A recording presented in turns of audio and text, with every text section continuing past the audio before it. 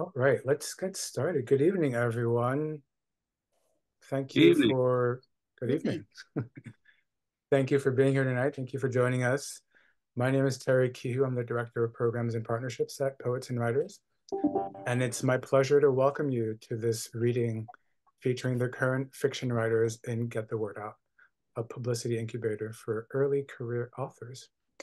Tonight, we celebrate the 10 brilliant writers selected to participate in this program and their published and forthcoming novels and story collections from which they will be reading from tonight.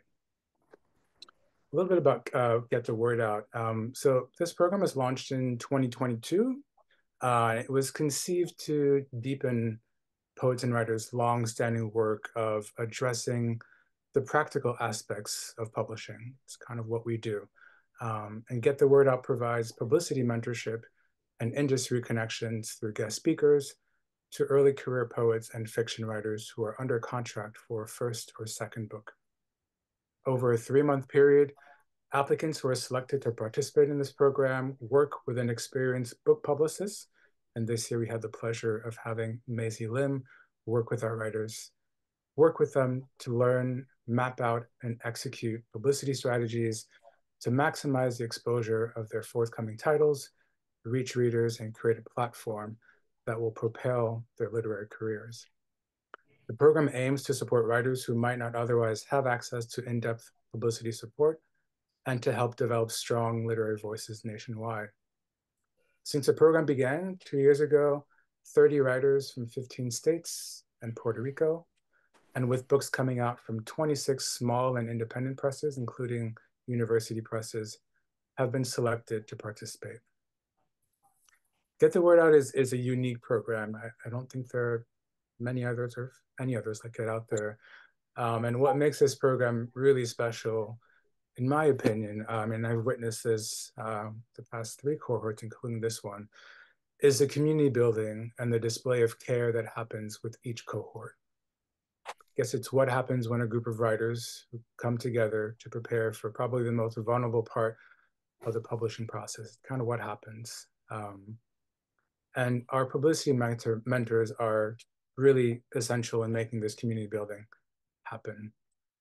Over the last 12 weeks, this cohort has been mentored by May-Zhee Lim, who has so graciously and expertly guided this cohort of writers to not only ideate, problem solve, and plan, but also deal with vulnerabilities and insecurities, and leaving this group feeling more confident and comfortable, especially as debut authors getting ready to embark on this next step in their publication journey.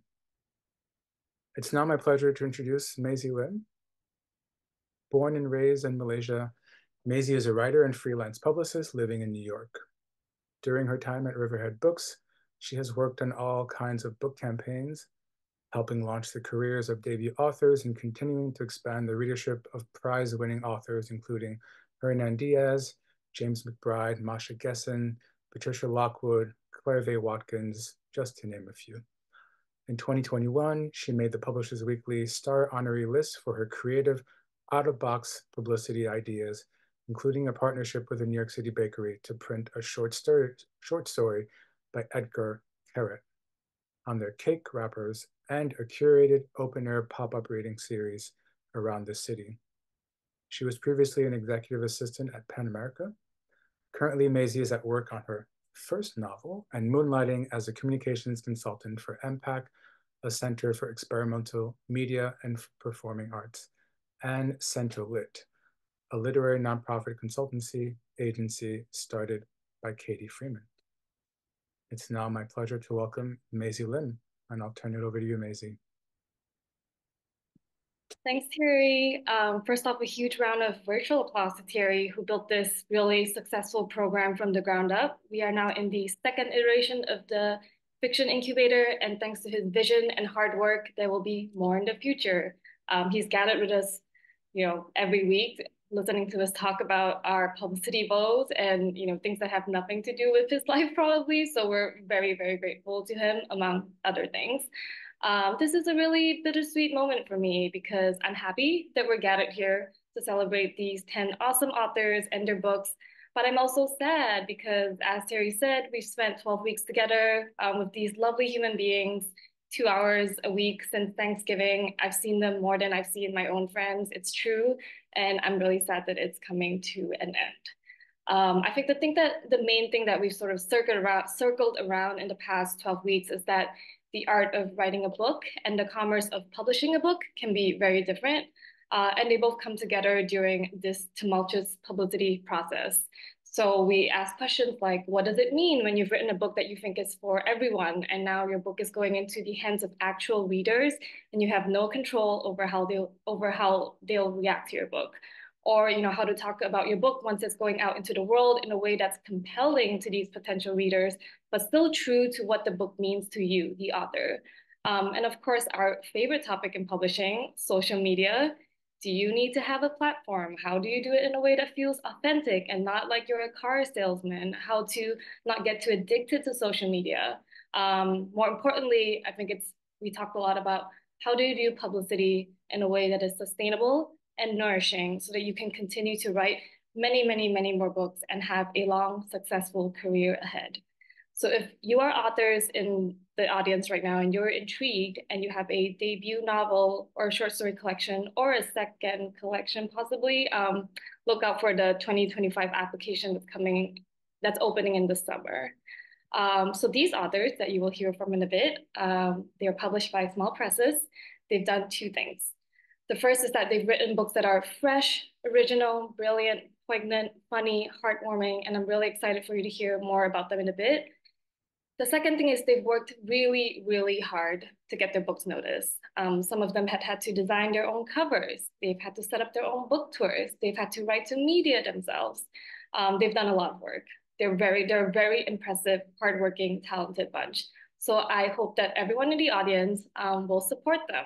If you are in the media, if you do interviews, please ask them for a galley, review their book, include their books in any, any like social media content you're putting up. If you are somehow an educator, assign them to your course, invite them to speak at your schools. If you're in charge of book clubs, select their books for your book club. If you're a librarian, order the book. If you're a bookseller, definitely stock their books in the bookstores. And all these, and if you just want to support, you can pre-order their books, you can share it on social media. After I stop talking, I will drop my email in the chat. And if you have any questions about any of these authors, you can get in touch with me and I will make sure that your request gets to the right people. And that's it from me. I think I'll turn it back to Thierry. Thanks, May-Zhee. It's now my pleasure to introduce the first reader of this evening. Christina Cooke was born in Jamaica and is now a Canadian citizen who lives and writes in New York City. Her debut novel, Broughtupsy, was published on January 23rd by Catapult Books. When Christina's not reading or writing, she can usually be found riling up strangers on the internet by hating on all things Twilight. Please welcome Christina Cooke. And apologies to anyone who is a Twilight fan, except not. Let's argue on the internet. It's super fun.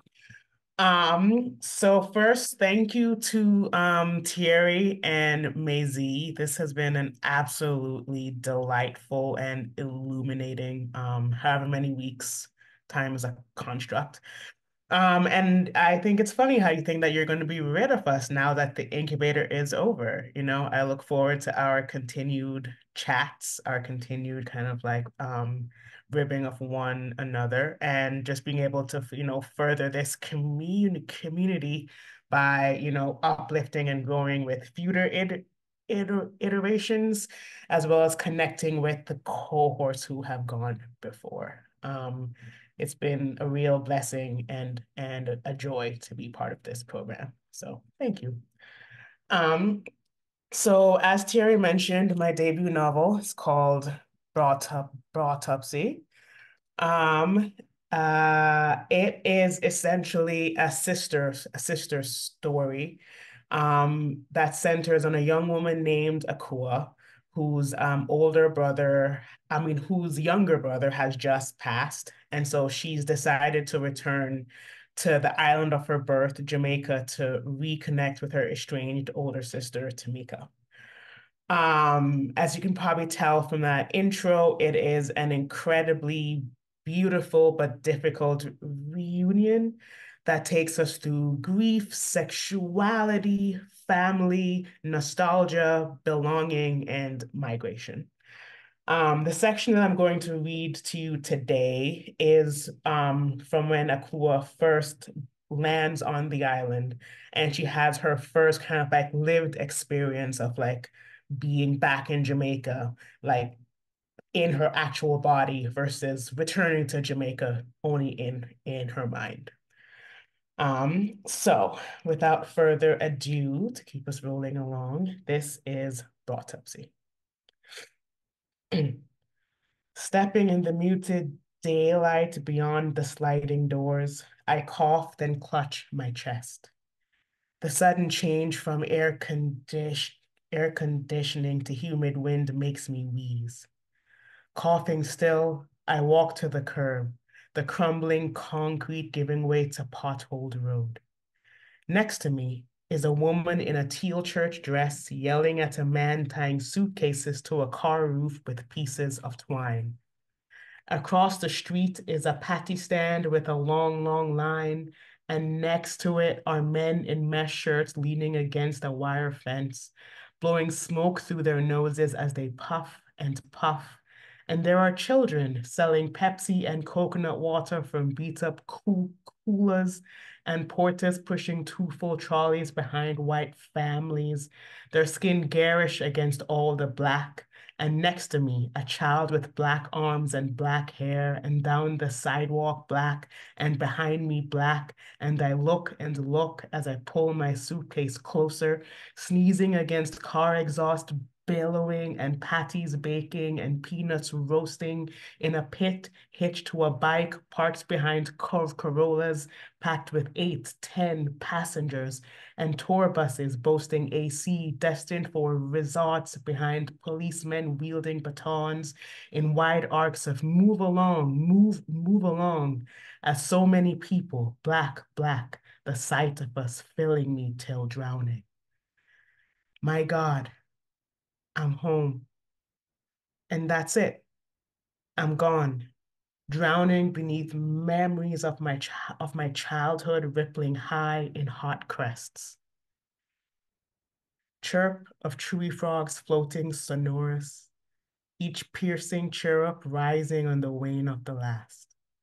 I'm in my childhood home. I am 9 years old.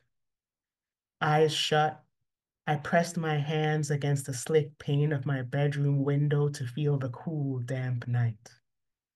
Right here, the banana trees, the orange trees, the pumpkin patch that just wouldn't bear.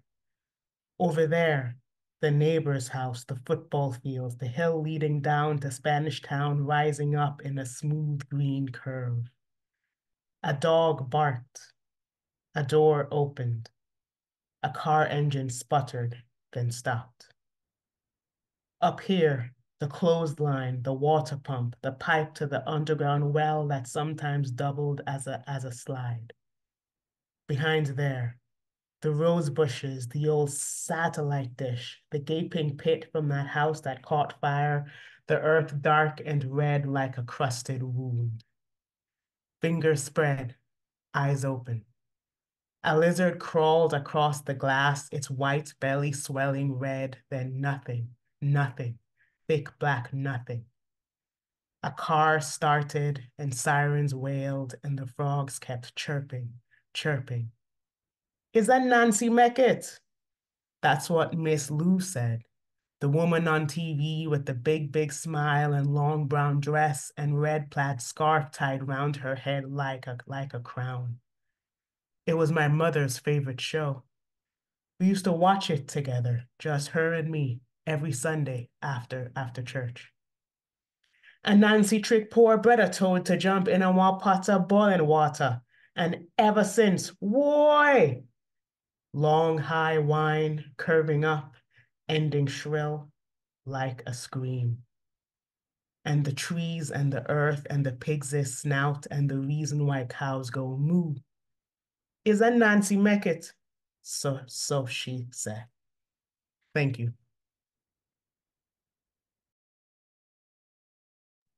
Thank you, Christina. Our second reader is Alisa Alering, who lives in Tucson, Arizona. Their debut novel, Smothermoss, is out in July 2024 with Tin House Books. Thanks, May-Zhee. So I'm joining you all tonight from Tucson, but Smothermoss takes place in the Appalachian Mountains of Pennsylvania, where I grew up. Set in the 1980s, it's about two sisters with a pretty prickly relationship. One of them, Angie, is obsessed with zombies and the strange creatures she draws on a series of tarot-like cards. The older sister, Sheila, is obsessed with a girl in her class and weighed down by an invisible rope around her neck. There's a murderer on the loose, an invisible boy with ambiguous intentions, and the mountain they live on has dark secrets of its own. In the scene that I'm going to read, the younger sister, Angie, is interacting with the cards that she draws. Angie deals the dustman onto the quilt next to the bird thing with the black scribbles in its guts and twisted forks for legs.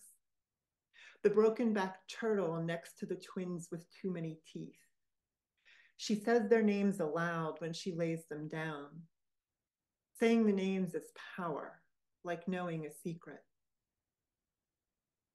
Some of the creatures stay for weeks after they pour out of her marker onto a card, content to doze in the pack among their fellows. But others seem to kick the moment they arrive, demanding release. Angie shuffles the cards through her fingers until she can feel one that is heavier, slower, more real. She stops. Yes, this one. On the card, the tangle of rabbits are knotted together. Rabbits stand on rabbits, half devoured by other rabbits. Rabbit legs thrusting in all directions. A foot into a face, into a stomach, into a tail. The rabbit made of rabbits crouches in the briars, hiding from its enemies. The briars snare its hind legs and tangle around its neck. Thorns tear its tender ears. Angie gets up and trails through the house, feeling the tangled rabbits in her hand, listening for their homing signal.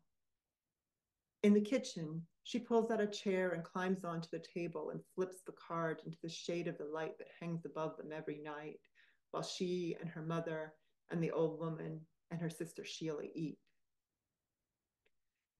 Angie is just putting her foot back down on the chair when Sheila's voice cracks out of the darkness. What do you think you're doing? Angie's foot slips off the edge and the chair topples, bringing her crashing to the floor.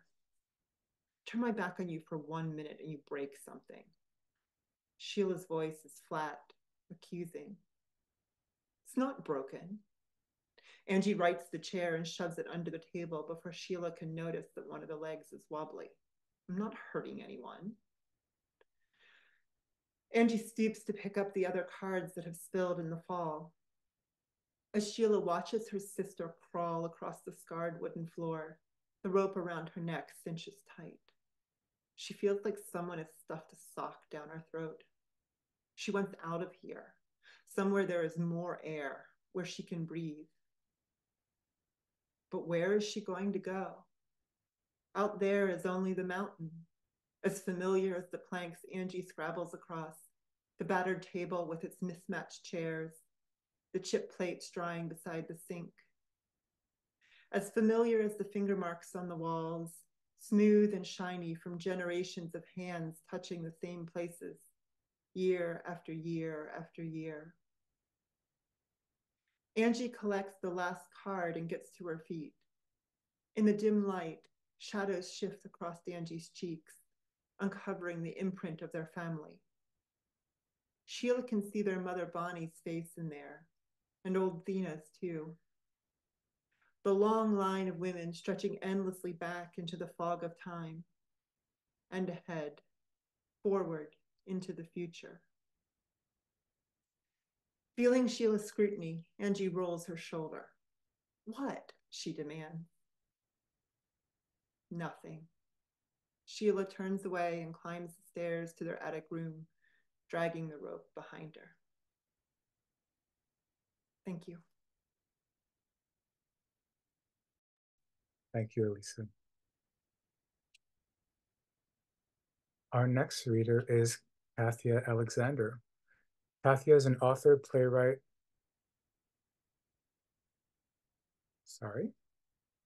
Kathya is an author, playwright, storyteller, and teaching artist.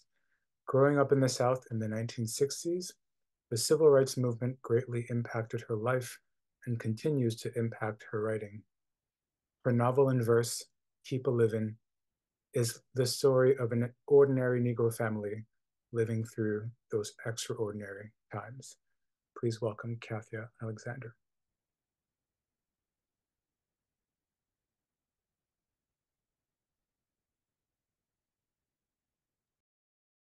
Sorry about that. Thank you. Keep a Living, Chapter 1. The heat float down the hall and dance off the walls of my bedroom. Mama in the kitchen. She got the oven on for the biscuits she making. The sound she make when she fluffed the dough with her hands is what wake me up. Whoop, whoop, whoop, the dough say, like it is talking to Mama, telling her if she got the consistency right. I don't wake up to the sound of my mama making biscuits every morning, every day for all of my life. Every day.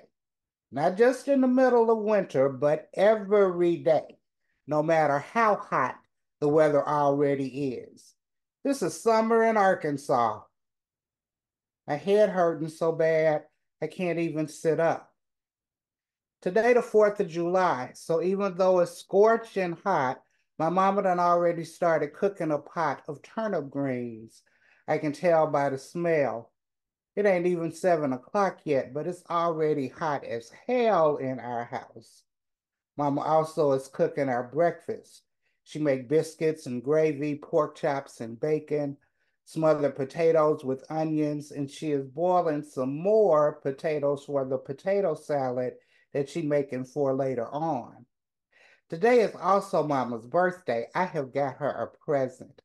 I paid for it with the money that I make from cutting theta, running to the store getting her Kent cigarettes and short cokes. It ain't much, because cutting theta don't really pay all that well. My head is pounding, and I feel sick to my stomach. Every breath that I take fills my lungs up with hot air. I try to lift my head so I can get out of the bed, but arrows of pain shoot through all my scalp and my neck. The air coming from my fan feels real damp and real warm. I hear Sissy in the living room. She is mopping the floor.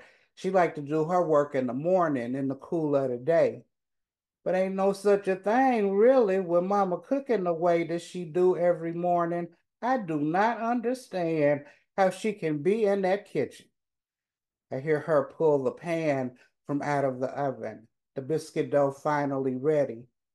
I can hear the radio in her bedroom. It sounds scratchy with static. Sweet Willie Wine, the DJ, talking about the Children's Crusade. That's a bunch of colored children down to Birmingham, Alabama. And the things that they did just changed everything. My brother Quentin was a DJ on the same radio station before he left Little Rock and moved to Jackson, Mississippi. Now he a DJ in Jackson for WOKJ, although he moved around a lot following all of the civil rights demonstrations and reporting on the radio all the things that go on. I try to move my head again, but it feels like some daggers is stabbing me in my eyes so bad that I can't see. I know I need to get out of bed and go help my mama, but all I really want to do is to go back to sleep. I hear Mama take the biscuits from out of the oven. She start to humming as she take them into the dining room and sit them on the hot pad that she put on the table. Then my mama start to moan an old Dr. Watts hymn. She is going to start to singing in a minute. That is what she always do. I can tell what kind of mood she gonna be in by the song that she sing. This morning she choose, Father, I stretch my hand to thee. No other help I know. If thou withdraw thyself from me, oh, whither shall I go? Thank you.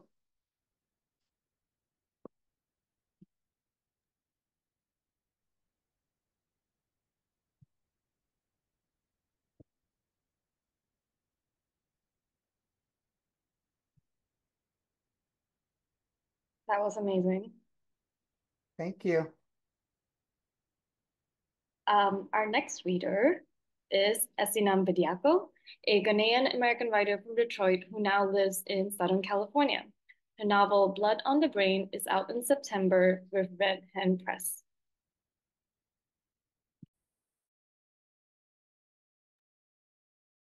Thank you. Before I start, I just want to thank Thierry and May-Zhee and my fellow cohort members. I can usually be pretty stoic about things and how I feel about things, but this experience has been just so meaningful to me, and I'm really grateful for it and grateful for all of you. All right, my book is a coming of age story about a Ghanaian American woman who's kind of having a crisis of identity as she deals with family issues, the reappearance of her absentee father, a head injury, all kinds of things. And she kind of just rushes right into more drama whenever she can. All right, I'm going to start from the beginning. I linger at the information desk, running my fingers along the faux wood panel, sliding them up to the plastic placard on which the Department of Housing engraved his name, Daniel Kehou, the same last name as one of my cousins on my mom's side. I fleetingly remember the story my mom told me once about a Ghanaian guy and girl who met in the States, fell in love, married, and moved back to Ghana, only to discover from some great aunt who kept track of the family tree that they were actually related. But I'm not marrying Daniel, just asking him out. And besides, the guy and girl of that old wives' tale always stay together. After all, whether he's a distant cousin or a stranger, a husband is the same kind of burden, or so my mom jokes. As usual, I'm thinking of my mom when I shouldn't. Hi, Pete, I say to the middle-aged white guy at the desk. Pete often greets Daniel with an awkward fist bump and a "what up, dog," not noticing Daniel's discomfort. Hey, looking for Daniel, he says. He's out in the field. A freshman got locked out of her room. Dan had to bring her a key because she was in nothing but a towel. The field is a smattering of dormitories on a compact yet architecturally alluring college campus in New York City. 2 years ago, I finished undergrad here. 6 years ago, I started a work-study job in the library and didn't expect that after graduation, I'd still be working in the same department. Nor did I expect that I'd be asking out Daniel Kehou, Housing Department Staff Level 2. Once a week for 3 months since I started working the late shift at the library on Sundays, I've been meeting him at his desk and talking to him during the last half hour of his shift, after which he walks me halfway to my apartment before saying goodnight. He's my lifeboat. I know that sounds intense, like I'm getting carried away over some guy, but I'm not. Akosua. And there he is, just as if I've conjured him with my mind. How are you? He's always this formal, like I'm speaking to one of my aunties at a Ghanaian get-together. I'm fine, and you? Well, he says, I don't really enjoy running to unlock doors for careless students, he says jovially. I never locked myself out of my room when I was a student. Here he goes. This is what he does. Always the same conversation. First, he says how much he doesn't enjoy whatever housing-related task he's wrapped up in, and then he discusses how he's never been so irresponsible as to engage in careless co-ed behavior, get locked out of his room, set a fire while merely boiling water, clog a toilet with tampons and paper towels, and so forth. Then follows a rapid downward spiral into reminiscing about our days as undergrads here and how special we are now that we're graduate students and employees. We're not special, we're pathetic, stagnant, reliving the same moments again and again. But I don't want to burst his lovely, chocolate-skinned, well-muscled, bright-futured bubble. He is a catch, and for once, I'm ready to do what it takes to reel one in. Daniel, I say, I've been meaning to ask you. Yes. We really only see each other every Sunday here, but I think we're getting to know each other pretty well, so yes. I was wondering if I could ask you, yes. Ugh. I slam my open palms down on the surface of the desk, upsetting his nameplate. I give a smile. Sorry, you're making it hard for me to talk to you right now. Oh, I always find it very easy for us to talk. Well, me too, which is why I'm trying to ask you, if you don't mind, I've been waiting all week to talk to you myself. Daniel takes hold of my hand over the desk. At a first. In 3 months of this Sunday night ritual, he has never held my hand. I've spoken to my cousin about you, Kwesi Koblan. He's a doctoral student, not here, but in Brooklyn. Why? What exactly were you telling him about little old me? Is the question I ask is an error, a grave mistake. In an attempt to sound like some kind of sex kitten, I come off as wheedling and self-conscious. Just naming some of the Ghanaian girls around, he was very interested to hear your name. Daniel grins as he says it. Mercy Akosua Agbe. It is not so common to find an Agbe in New York City. In fact, aside from you, I've never met an Agbe in all my life. Now his voice cracks into a cackle, for he has made a little joke. My surname, Agbe, means life in Ewe, our language and ethnic group. Don't you get it? I've never met an Agbe in my life. I get it. But while I'm laughing at his joke, he says, so anyway, my cousin Kwesi knows an Agbe, Kofi Agbe, your father. How do you know that particular Kofi Agbe is my father, I ask, but I know right away that it must be. After all, like Daniel said, it is not so common to find an Agbe in New York City. Because Kwesi asked if he has a daughter by your name, and he does. I know that after so many years of his absence, you're probably interested in seeing him. I can get his phone number for you. His words have opened a door in my brain, triggered a flood of thoughts and emotions that do not fit this situation. I'm asking a guy out on a date. I'm not asking to hear about my father. I don't want to have to think about my father during a moment like this. If I can't control the way he moves in and out of my life, at least I deserve to have control over when I think of him, right?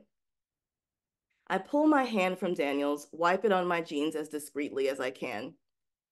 I don't talk to my father. I haven't in nearly 20 years, so tell your cousin no thank you. But my cousin says your father is a very nice man.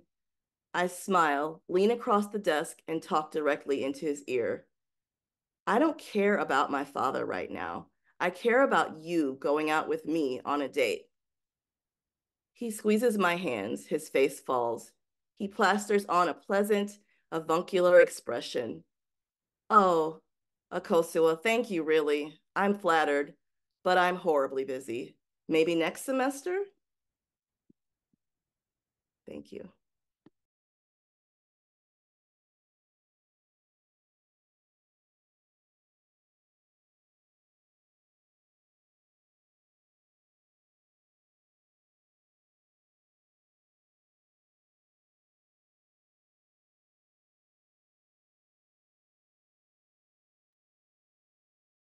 Thank you, Essie.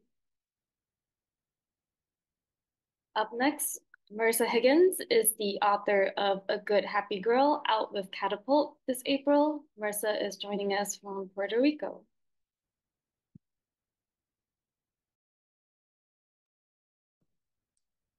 Hi, everyone. I just wanted to thank all of you guys for being here and just how grateful I am for having the opportunity to get to know all of my really talented and smart peers, and just thank everyone for reading tonight. It's really cool to finally hear each other. My book is called A Good Happy Girl. It is out on April 2nd. It is definitely very weird, and I'm just going to read the first like page or two. It doesn't really need any context. Thank you for listening.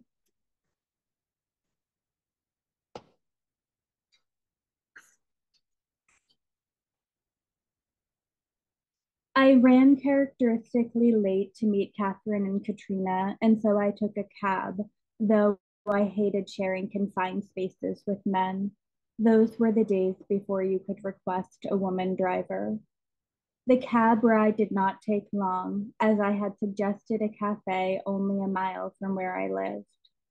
During our introductory phone call, a formality to make sure none of us was a scammer, I told the women about my narrow one-bedroom apartment and its excellent natural light. It's small, I'd said, turning myself in a circle, naked with bloated belly out and pretty, surveying the space as though to measure my own honesty and accuracy, less to be certain I was not misleading these women whose lives I might change, and more to confirm for myself that reality was as I described it. My place isn't much, I continued, but if you two ever wake up here, it gets the warmest light. Oh, Catherine had replied, we certainly plan to check it out. I felt in her silence Katrina agreed. We planned to meet for non-alcoholic drinks at a 24-hour diner to start, a boundary I established as a means of reassuring myself I was not entirely careless with my life. I was unsettled in the months following my parents' incarceration. I had no siblings then and hardly a friend I hadn't hurt.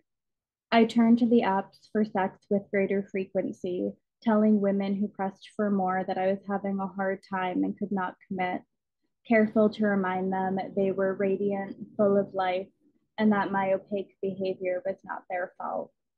The women who did not press gave me a sense of both relief and betrayal. The day I actually met Catherine and Katrina, I did some of what I had done on the day I canceled. I scrubbed grime from my blinds with a toothbrush.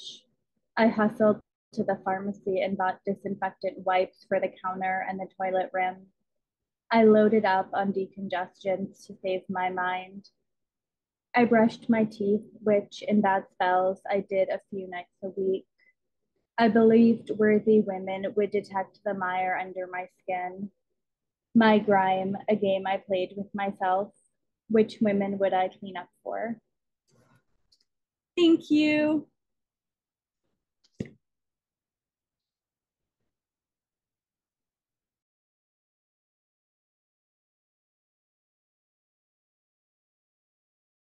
Thank you, Marissa. Our next reader is Parul Kapur. Parul is a writer based in Atlanta, Georgia, and her debut novel, Inside the Mirror, is due out next Friday, March 1st, with the University of Nebraska Press. Welcome, Parul Kapur. Hi, everyone. Thank you so much for joining us for the reading. And I wanted to start also by really thanking Thierry and May-Zhee so much for this amazing program that we've had for the last 3 months. It feels like it's followed me right up into publication, which basically it has. And it's hard to imagine how I would have handled all the different things that one is supposed to do around the publication of a book without this program. It's really hard to imagine how most writers have to just navigate on their own. So thank you so much. And also, I really admire my amazing cohort. I hope we can continue to stay in touch because it's hard to think of disbanding after today. So my debut novel is Inside the Mirror. And as Thierry said, it's being published next Friday is the publication date. It is a novel I worked on for many years, and it's set in 1950s Bombay, India, which the city now known as Mumbai. Inside the Mirror is about twin sisters, Jaya and Kamlesh, who aspire to become artists, a painter and a Bharatanatyam dancer in a society that denies women the freedom to shape their own lives. Everything they do in pursuit of their arts as a vocation and not a hobby comes at the expense of betraying a loving family and violating the prohibitions of a shaming society. It's an exploration of female creativity and identity making in a country that is remaking its own identity in the devastating aftermath of British rule. The novel grew out of my interest in the arts, especially painting, and my experience as a young reporter in Bombay soon after I graduated from college. So I'm going to read from the beginning, from chapter 1, and it's part of part 1, which is called The Witnesses and Their Dreams. Inside the gunny sacks were the makings of a man. There were 2 bags, roughly dividing the bones for the upper and lower halves of the body, and Jaya had not wanted them inside the bedroom. But her father said they should not be stored on the balcony during the monsoons, where she'd kept them last month, because they might start to smell in a heavy rain. The servant boy had climbed a stool and placed the sacks on top of the wardrobe at her father's instruction. Her mother grimacing as the thin boy raised the bundles overhead. Jaya had been told to ask the servant to retrieve the sacks for her whenever she was ready to work in the afternoons. Instead, she had moved the rootless bones once again. She'd removed a pile of household wreckage from the corner between the wardrobe and the wall, a broken towel rack, loose shelves, boxes of childhood belongings, and pushed the bone sacks into the space where she could easily reach them. Today, she had pulled out both bags, not only the one containing the bones of the upper body, which she had to mark up. She hesitated before removing the rib cage and placing it on an old sheet spread over the dhurrie on the floor. She glanced behind her. The door was shut. No one liked to see her laying the bones on the bedroom floor and taking her red chalk to draw a line where a muscle originated and marking in blue chalk where the muscle inserted. Now she took out the brownish basin of the pelvis, searched for the long shaft of the thigh, and found a fully formed foot, all the knotty bones threaded together. These were new bones to her. She had not dared to assemble them like this before. The first couple of times she'd set out to do her assignment, she had asked Kamlesh to stay in the room on the pretext of holding open Gray's Anatomy for her. Searching inside the sacks was frightening. All sorts of forms coming into her hands, rough protrusions and smooth cavities. She'd have to pull out a number of bones until she found the ones for the arm that they were dissecting in college. Her twin had frowned and asked to leave, looking so distraught that Jaya realized she would have to do her work in privacy. If their grandmother happened to be in her alcove at the back of the bedroom, which the 3 of them shared, Jaya would ask her to shift to another room, and Babaji would rise from the bed, taking with her the many newspapers she read religiously. Babaji found it indecent for a person to handle human remains. From her writing table, Jaya fetched her pen and ink bottle and tore a sheet from a tablet of drawing paper. She tacked it to a small plank she used as an easel. She sat on the floor, leaned against Kamlesh's curio cabinet, and considered the skull with its clenched set of teeth and hollow eyes, the winged hole of the rib cage, the rod of a femur, and beneath a gap of white sheet, the fan-like foot. The morgue prepared the bones from the bodies of the unclaimed dead, found in the roads and railway stations. Each first-year medical student was partnered with a fresh skeleton. Here were the pieces of a man. Who had he been? Jaya drew the rib cage with a slower hand. The trunk of the sternum and looping branches of ribs needed close attention to be given form as a whole, with lines and shading. A splotch of ink spread on the half-made foot, the toes sharp as pincers. A thought came to her. How do you become someone? She wrote the words like a banner in a fluttering script and capped the pen, lifting the board from her lap. For a moment, she let herself drift, closing her eyes as she tried to feel some connection to the man. Moving on to the bedsheet, she slipped a few feet away from the fragmented figure she had laid out. Aligning her body parallel to his, she lay down, wondering if she could assess the man's height, discern something about him. Thank you.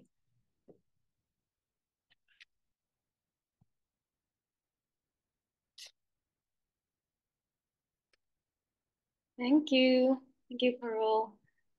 So up next, joining us from Bennington is Bruna Dantas Lobato. She's the author of Blue Light Hours, published by Grove Atlantic in October. She won a National Book Award for her translation last year.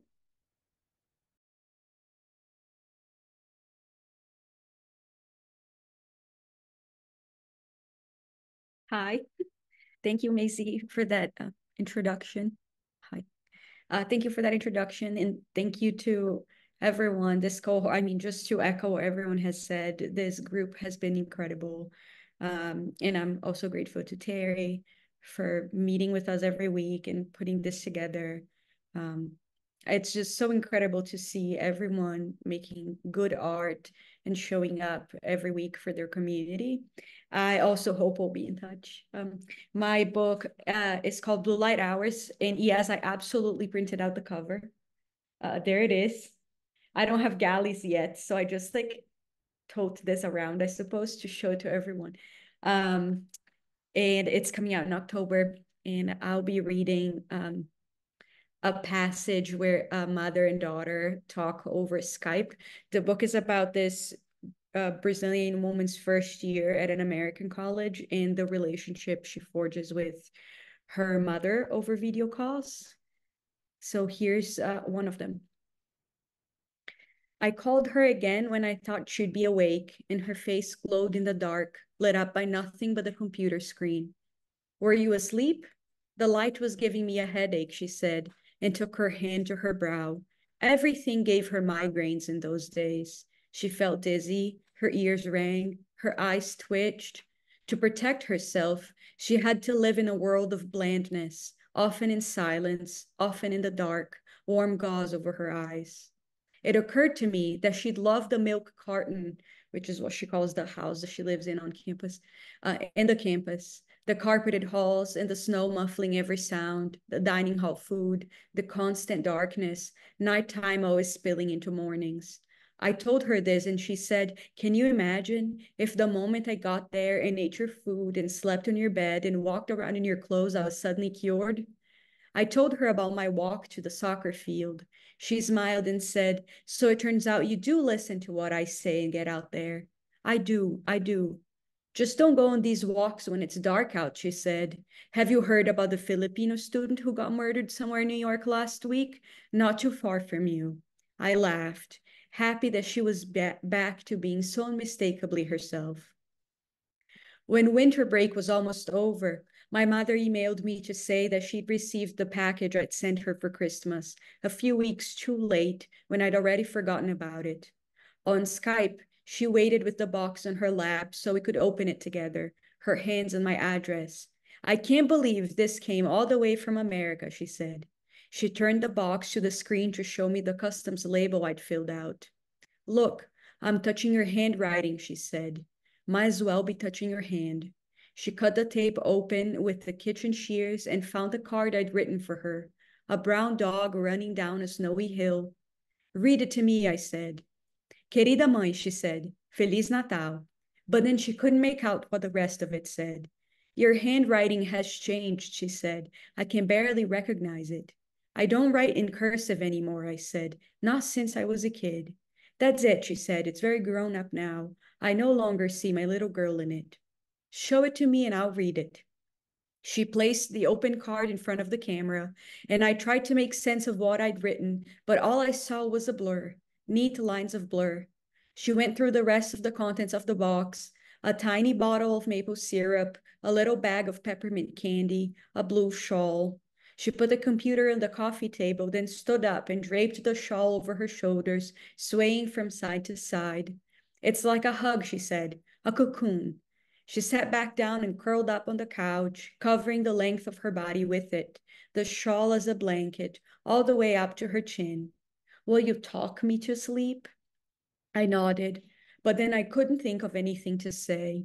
I thought maybe I could read her a story instead, something soothing, nothing like the news. I looked around my room for a book in Portuguese, something we could both understand, and then I realized there was nothing. All the books around me were in English, and every flyer, magazine, brochure, even my own diaries. Read in English then, she said. I don't mind. I just want to hear your voice. She closed her eyes and waited, stroking the tassels at the edge of the shawl. I grabbed one of the Victorian novels I'd been studying and opened it to a random page. I told her all it said about orphans and fortunes and fate. I read for what felt like an hour. 28 pages worth of story. Sometimes she nodded until she didn't, her lids shut, her head heavy over one shoulder. And then what? Was I supposed to hang up on her, on my own mother? I muted my mic and kept watch for most of the night, her occasional stirs, her face glowing in the dark, her hair over her eyes, the restlessness of her sleep. Thank you.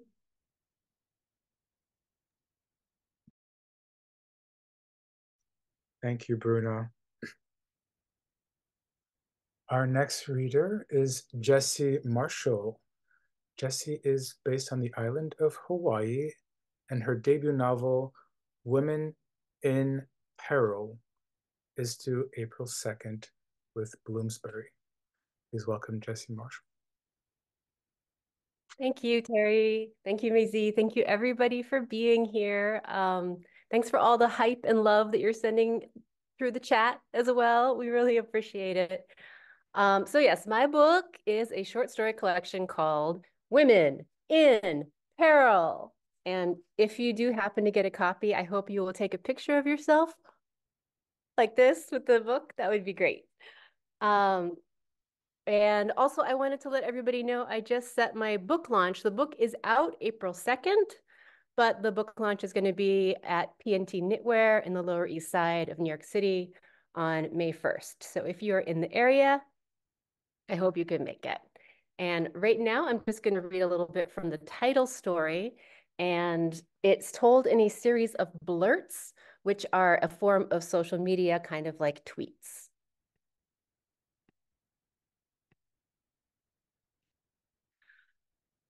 Blurt 1, Awake Session 1. What is it like to wake up in deep space? Ugh, not glamorous. After 4 months in sleep state, I crawled out bent, with crusty eyes and flat hair. Good thing there are 0 mirrors on ship. Fun fact, 90% of us signed a petition to demand mirrors, but the scientists knew the journey would ruin our bodies and said, no mirrors, you'll be too ugly. Sorry. Blurt 2. Can't remember what I am supposed to do. Dr. Norton talked about stretching and jogging. Oh, can barely keep eyes open. Feel sad because according to scientific projections, am now hideous and also brain is swollen. Blurt 3. This is my first awake sesh and TBH, it's kind of a letdown. The Sleeping Beauties and I are lucky to be here for sure, but let's get real. All the stuff you thought would be cool on ship is not cool.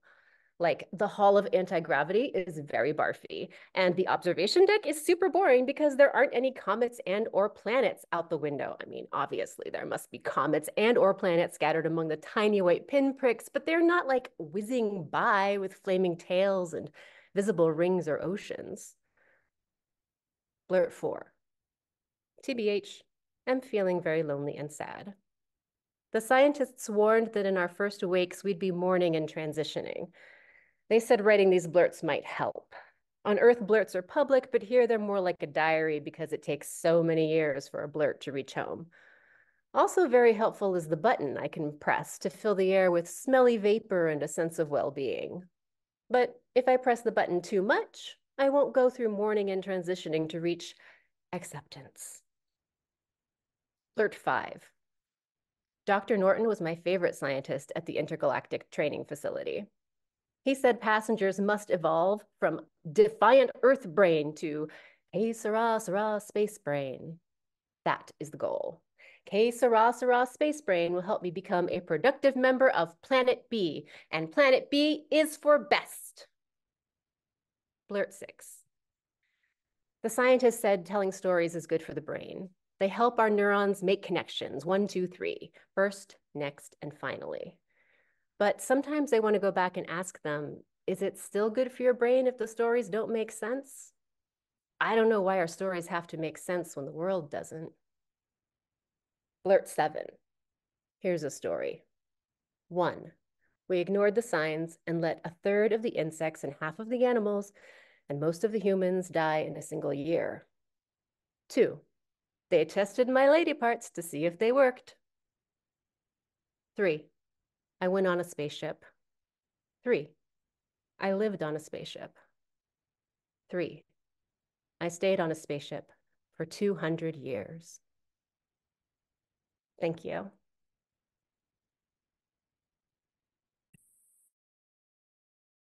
Thank you, Jessie.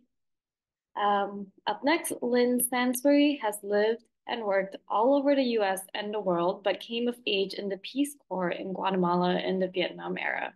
She currently lives in Seattle.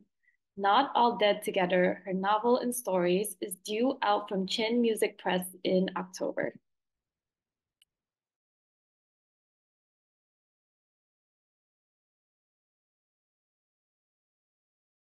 This is the usual thing where I have to unmute myself. And what I tell people is I'm probably better muted. I don't have a proper cover. The best I can do is show you this. It's probably backward. But one of the best things about being so close to last is that you just take all of those thank yous and appreciations and thoughts about ourselves as a group, and you get to just, okay, multiply those by about 100. And that's, I think, the way we feel. And thank you all for being here. And thank you, May-Zhee. Not All Dead Together chronicles an unusual friendship that grows between two young women and their families, one gringo, one Guatemalan, exploring the meaning of family and of heroism in dire times. In the present scene, which is in the first story, but which is in the closest to the present time, but the beginning of the loop back through the past, Miguel, the middle brother in the Guatemalan family, who's now an aging community clinic doc on the edges of Guatemala City, finishing up one evening alone, is forced at gunpoint to tend to a wounded drug thug and guesses that one of the masked gunmen is a former medical student of his. Miguel nodded to Slim. Slide that light over here, would you? The thumb and thumb side of the hand were gone. The index finger was a dark purple tube hanging on by a shred of skin and muscle. The skin was peppered with black spots. Even with a tourniquet, the ragged end of the radial artery leaked pulselets into the wound. He clamped the torn artery, loosed the tourniquet. Somewhere deep in the shattered flesh, the other end of the vascular arc of the palm began to leak, a good sign. He mopped up the new blood, packed a towel around the hand, filled a clean syringe with saline, flooded the wound, dabbed it dry with gauze, tied off the end of the radial artery with catgut, all the while thinking, that's a self-inflicted wound. the classic way desperate boys get themselves out of the battle line. Does the pistolero know? Does Slim know? Do either of them know that I would know? The injured boy lay on the table, stuporous in his post-adrenaline backwash, plus the kick-in of whatever he was using. He watched Miguel's movements as if the arm and hand belonged to someone else, dark eyes swinging in their sockets like the beads in the disc eyes of a child's stuffed toy. Miguel irrigated again. The wounds were paler now, wound edges, waterlogged but clean. The oozing had stopped. The remaining fingertips were dusky, but not purple like the index finger. They hadn't pinked up with the release of the tourniquet. They weren't any darker. The pistolero said, "Can you fix it?" Miguel didn't answer. He stood staring down, the hand. He could amputate what was left of the hand, that he could do, prevent infection, make the boy a decent stump, and, by the way, get rid of those telltale powder burns. Done it enough in his army days. The boy was young. He'd survive. He'd heal. But the longer Miguel stared down at the boy's hands, the more sure he was that he didn't know what to do. I know what I can do, but I don't know what could be done. And the only one who can answer my questions is me. Smells pushed in, blood, wet clothes, the rank bodies of young males, iodine, isopropyl alcohol. He and old Marcella, the custodian, were going to die. She wasn't dead already. And this boy was going to lose his hand and maybe die because he was stupid and scared and probably evil as well. Mostly, though, he was unlucky. He'd been born here, into this place and time, a tale of 30 years of war and 15 more of brigandry. Other boys, just like him, lived in LA and Houston and Miami and Baltimore. But for those boys, there were surgeons, brilliant, angry, and exhausted experts in microvascular repair, living on caffeine and adrenaline, with all the resources money can buy, who wander down the hall to Trauma OR4 at 2 in the morning and save their hands. And then there was Slim, and all the other best hopes that swirl down unseen gutters with the rain and the ash. Thank you.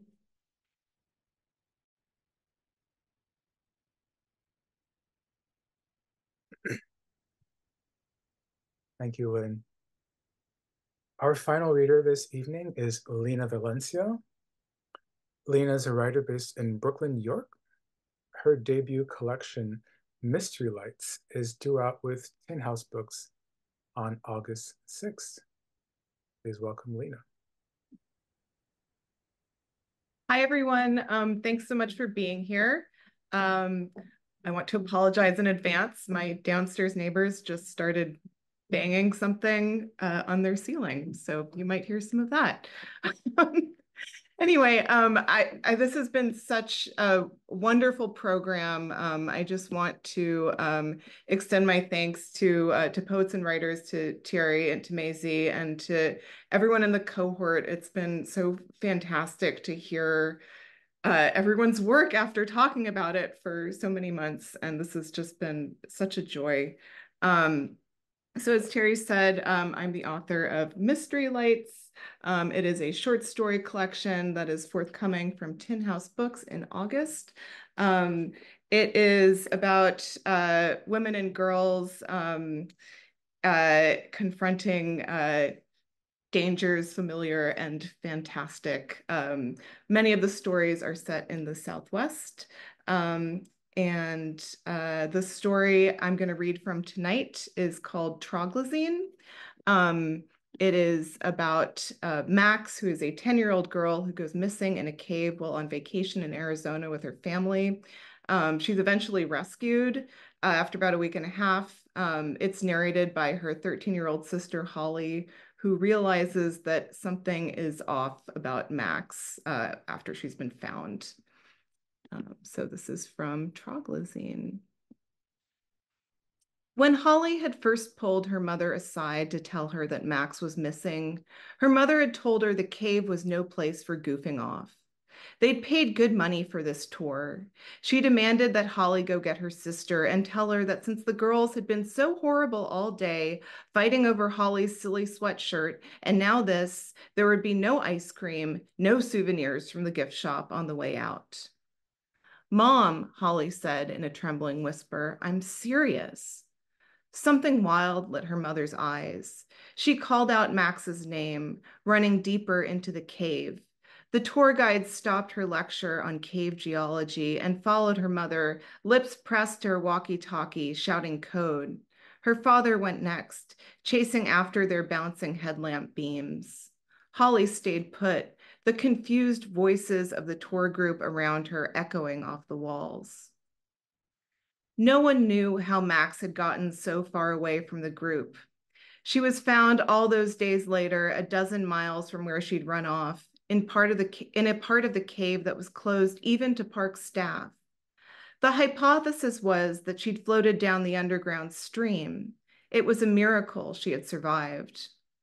How was what Holly wanted to know.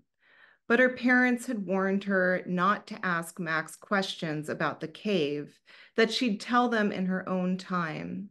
Holly had read up on Forrester's Caverns during those days alone in the vacation rental. She knew about how the cave had been discovered by uranium miners, that the bats that lived there were called troglazines because they left the cave to feed, that the cave fish had no eyes and were called troglobites since they lived only in the cave and never left. There were weirder things about the cave too, conspiracy theories, UFO sightings near Mount Vista, a two-headed rabbit skeleton found at the entrance, rumors of a 30-foot-long snake seen slithering through the Hall of Echoes. The websites that made these claims looked like they'd been built in the 90s, filled with capital letters and long-winded screeds. Most of them focused on creatures called mudmen, humans who'd gotten lost in the underground maze and become mutants who lived on raw flesh. It was the uranium-tinged water that was responsible for the mutation, apparently. It was nonsense, Holly knew. But what if it wasn't? Then what? Thank you.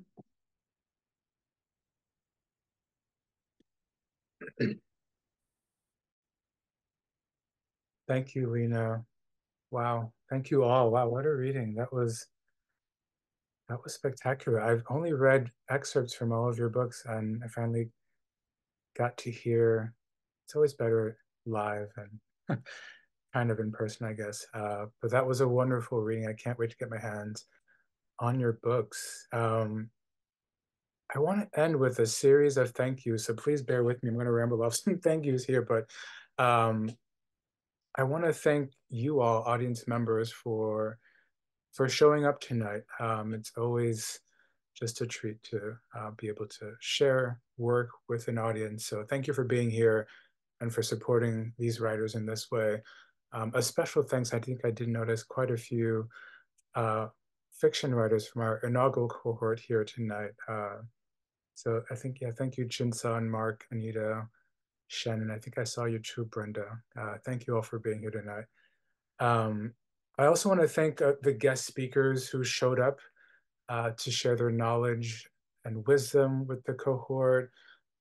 Norris Ellis Demick from Riverhead Books, Spencer Ruckdy of Third Place Books in Seattle, Emily Feiertag at Lit Hub, Mila Messer of the Port Over Podcast, and authors Hernan Diaz and Tyreek White. I see you, Tyreek. Thanks for being here.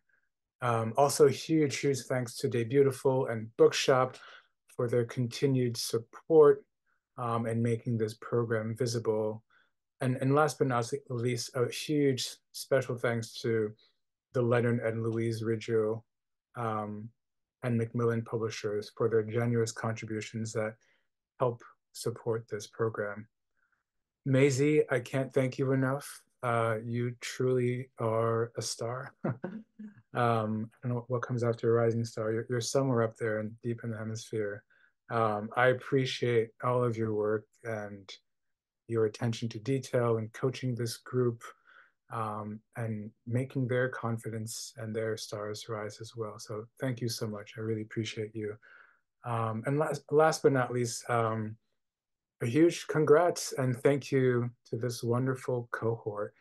Thank you for your brilliant performances tonight. Thank you for showing up, for trusting this program, for trusting poets and writers, May-Zhee, myself, your fellow writers, and yourselves. I wish you nothing but the best of luck with these books and the ones that will come after. Please go out and support these writers, buy their books, support their presses, small and indie presses. We'll drop a link in the chat to Bookshop where you can go and pre-order, purchase their books. And the last announcement I'd like to make, I think May-Zhee may have mentioned this already, but applications for our next Get the Word Out fiction cohort will open up this summer. If you aren't already a subscriber to our newsletter and want to kind of stay informed about when that will open and other just work that we do at Poets and Writers, we'll drop a link in the chat to our newsletter as well. So please sign up for that to get news announcements about our future cohort. With that said, I want to say again, thank you everyone for joining us tonight. That concludes tonight's event. Thank you for being here and have a safe night and a great weekend. Thank you.